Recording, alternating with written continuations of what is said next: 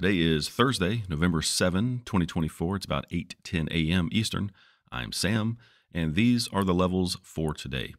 Under typical market conditions, these levels of possible support and or resistance should give us opportunities to trade the E-minis, and it all depends on how price is acting if and when the SPY hits a level.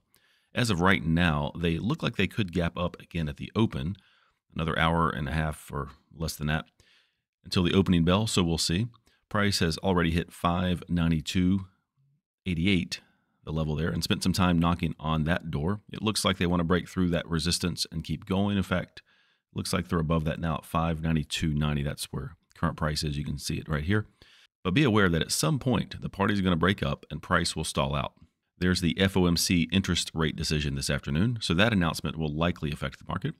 And 600 is getting closer. If they continue to climb, the ES will hit 6,000 first. The zone up here at these two levels in the dashed lines are about where the E-minis will hit 6,000, if I did my math right. We'll be back after the closing bell to talk about E-mini trades that resulted from the price action here in the SPY using today's levels. Catch you on the other side.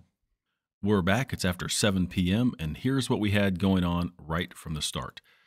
The SPY gapped up above our level at 592.88 right after the open, or right at the open. So that put us above this level.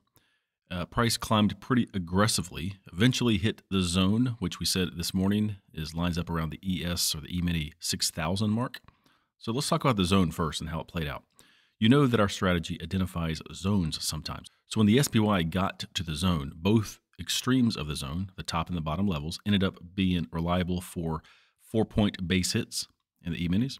So if you were following the rules, these two trades right here put a solid 8 ES points in your pocket. Pretty nice and straightforward.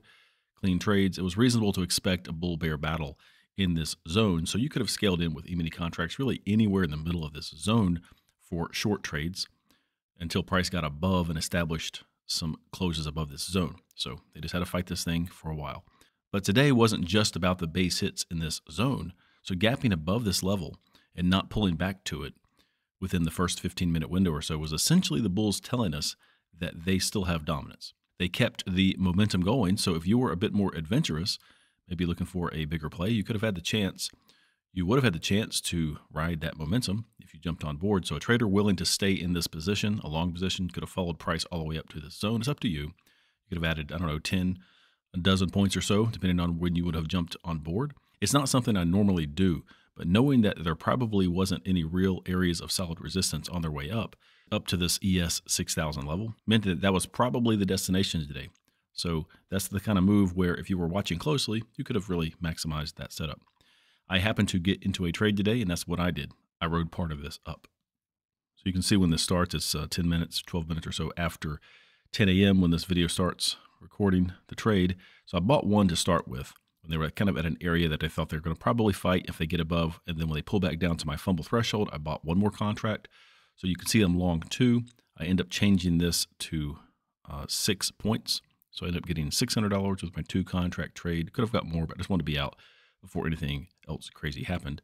But it was pretty straightforward. I could have ridden it for more or trailed it, but I'm happy with 6 points on a trade that I typically don't advocate. Just jumping on board, kind of like I feel like I'm chasing the trade, chasing price, but in any case, that was it. You saw it. So the rest of this, I'll just scrub ahead.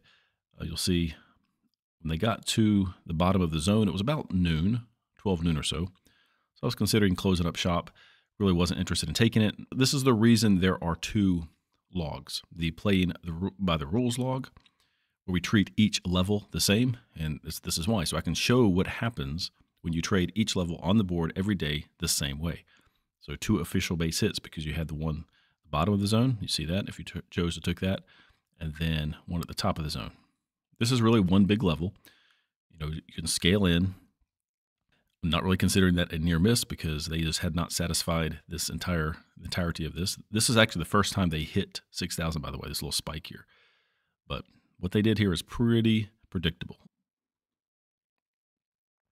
So I'll just let this go forward a little bit longer. I'll just let this go to the end of the day, but I wasn't messing around with the market. So they hit ES 6,000, and they might be wanting to go to, I don't know if they're going to make it that easy or not, to go all the way to 600 and turn around, or whatever. But I'm not going to do any type of analysis until after the market closes tomorrow.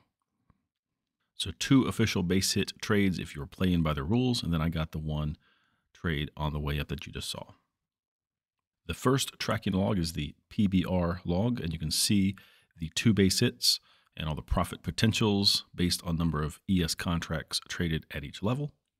And then the Sam's trades is the log that tracks all the trades I take, and here is the 6-point trade on the 2 contract position where I took a little out of that ride up to the zone. So to wrap it up today, pretty good example today of how the strategy can handle a trending day. For those strictly playing by the rules, you came away with a solid 8 ES points from 2 base hits. And for the traders willing to ride that momentum a bit longer, there were opportunities to capture even more. That's the beauty of this strategy, I believe. Whether you're looking for consistency or willing to lean a bit more into risk, there is potential. As always, if you found value in today's recap, make sure to like this video, subscribe to the channel, and hit the bell so you don't miss any updates. And if you're ready to get these levels and trade alongside me every day, head over to this site to learn more. You'll get access to the same levels and setups so you can build consistency in your own trading. Thanks for watching. Stay disciplined. I'll catch you in tomorrow's recap.